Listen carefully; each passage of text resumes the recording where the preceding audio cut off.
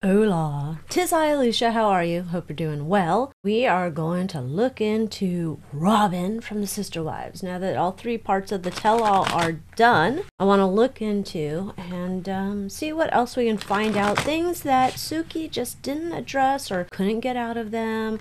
Maybe she didn't even think to address, all that stuff. So first, I want to see, did Robyn really want a relationship with Christine? She says she did. But did she really want a relationship with Christine? Like, she want to be like good old real sisters? You know, loving the same man, sharing secrets, sharing their clothes. Oh my gosh, I think this tank top would look spectacular over your long sleeve shirt. Oh, all my clothes are purple. Would you like it? Oh, of course, you can borrow it. So, did Robyn want a relationship with Christine? Because I'm wondering. And again, allegedly, for entertainment purposes, this is a tarot card reading. I'm going to say there's an idea that Robyn wanted a relationship with Christine based upon her rules. Like, she wanted it on her terms. And it didn't happen. There feels like there's this idea, perhaps there was some, maybe gaslighting going on to Christine, maybe backwards and forwards, maybe both Christine, Robyn, to each other. I don't know that she truly wanted one unless it was going to be on her terms. It feels like, well, no one has the right to treat me that way, so I have to be in control of relationships. I dictate how I'm treated. So it's like, yeah, I want a relationship with Christine, but I want it on my terms, and I want to be in charge here, but Christine's just not amenable to that kind of thing. So alrighty then, let's see. Has Robyn supported Cody's relationship with Christine? Oh my, not in the way that you would think. There's again, like, I think Janelle touched on it when she said, I'm tired of Counselor Robyn, or however she phrased that. There's this idea that Robyn's here behind the scenes as the wise counsel to Cody, and she's here and she's helping to give him new ideas, new, like, practical advice, advice to Cody on how to deal with this relationship, but she's always going to feel like she's on the defensive here. It's always such a struggle.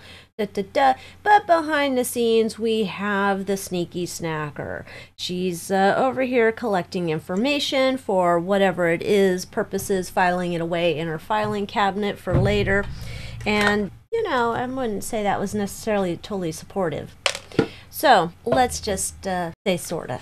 Not for the benefit of the sister-wife relationship in the Cody Brown Entertainment group. Did Robyn chase or beg for a relationship with Christine? Cody was like, don't go after her with cap in hand. She's never gonna love you. So, did Robyn chase a relationship with Christine? Or maybe that was a story she told Cody. If she was chasing, she wasn't chasing that long. That's kind of like someone who starts to run after something and they stop 3 steps in, like, meh, it's too far away, never mind. No, this relationship was dead a long time ago. There's this idea that this is what she's saying, this is what she's telling people. Behind the scenes, she wants a relationship that's on her terms. Again, it's like she feels like she needs to fit into this role of the counselor for the family, and maybe a counselor in every relationship.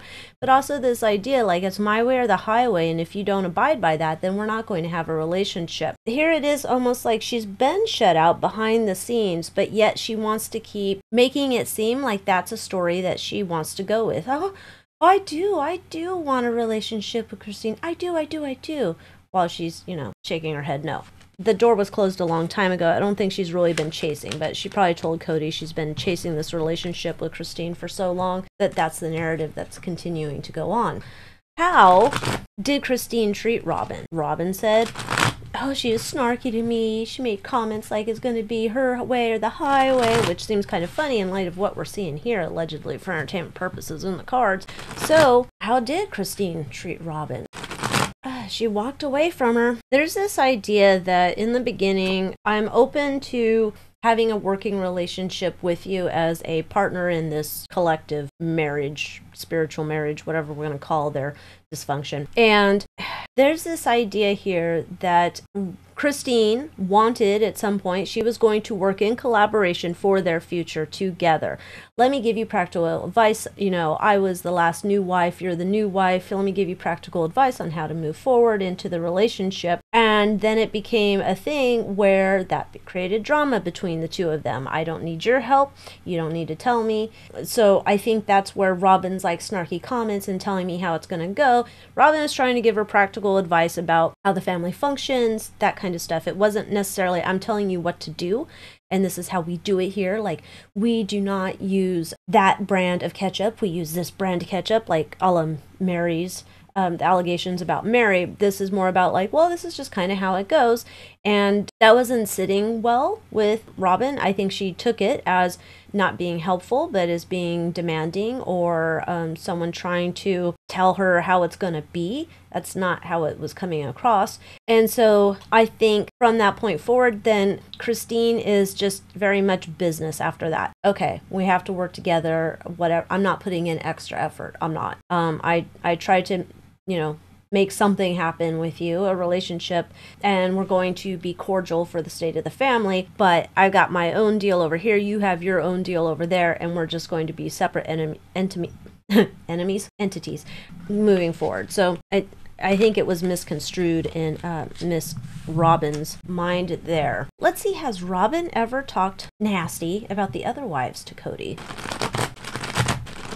This would be not necessarily saying like, oh my gosh, the way that, Mary does her eyebrows, it's horrific. It's not like that. What this is coming across as is she's, again, forming the family in the way that she thinks is more functional. She is over here again as Counselor Robyn. She's in his ear. Here's the codester. She's in his ear. She knows how to maneuver him to get the results that she thinks are correct. So it's not necessarily talking smack, but she's over here again in her Counselor Robyn mode, trying to make sure that he's taking the right steps with his wives, and the relationships are on track according to how her advice and wise counsel to Cody is received. So it's not necessarily smack talking as much as it's Cody's venting, and she thinks she's the in-house shrink. Why was Robyn crying so much out in the driveway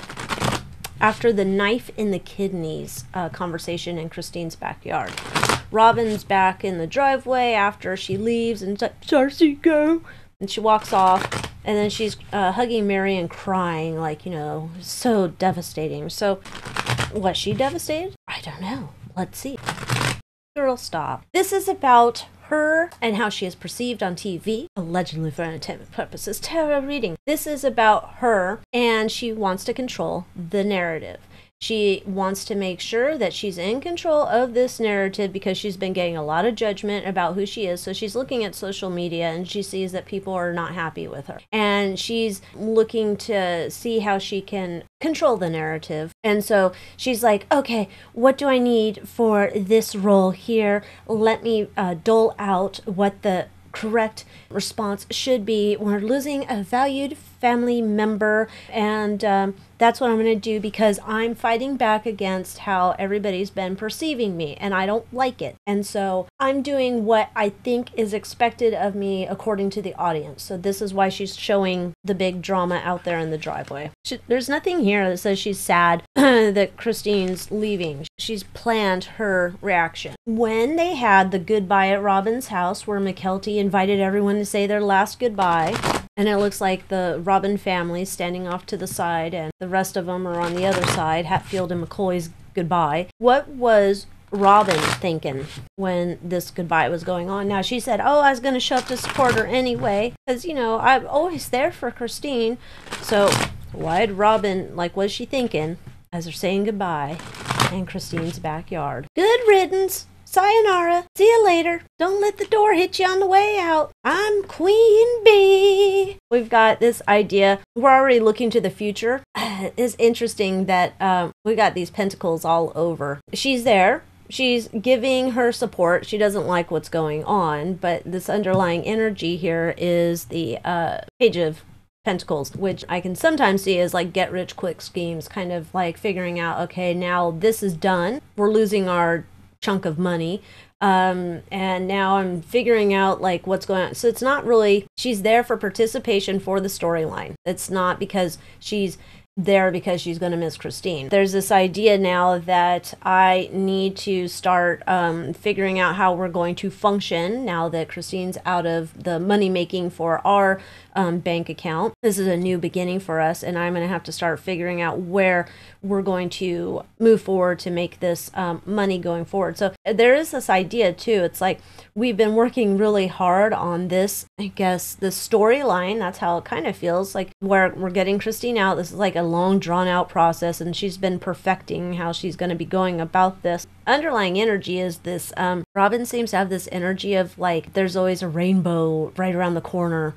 And so, oh, we just have to go through this, but I'm thinking about this and how we're going to play this out for like our next season, She's not like heartbroken over there. She's just like going along because she got to go along to get her paychecks and continuing to flow. Let's see, does Robyn actually want plural marriage going forward? She said, yeah, she is open to it. The codester seems to be not interested.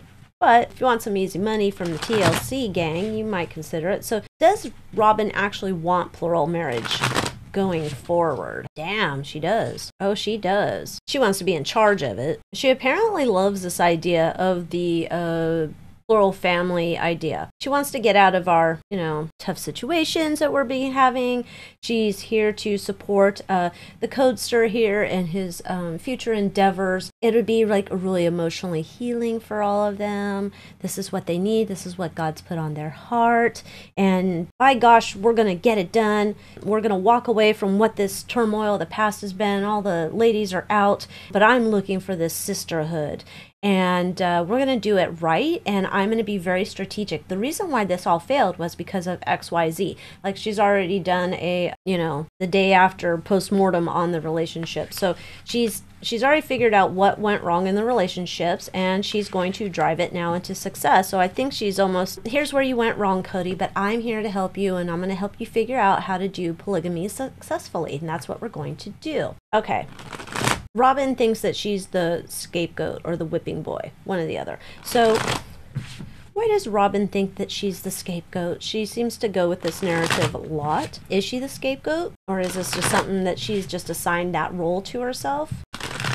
Okay, this is delusion, allegedly for entertainment purposes. This is the story that she's telling. I don't know if she even knows that she's telling these stories to herself. It's like there's a very naive thinking here. And I'm the savior, I'm the, they'll sacrifice me at the stake. This whole kind of idea, I've just been here trying to support the polygamous marriage and, they just want to drop it all on me. But no, I don't think she even knows.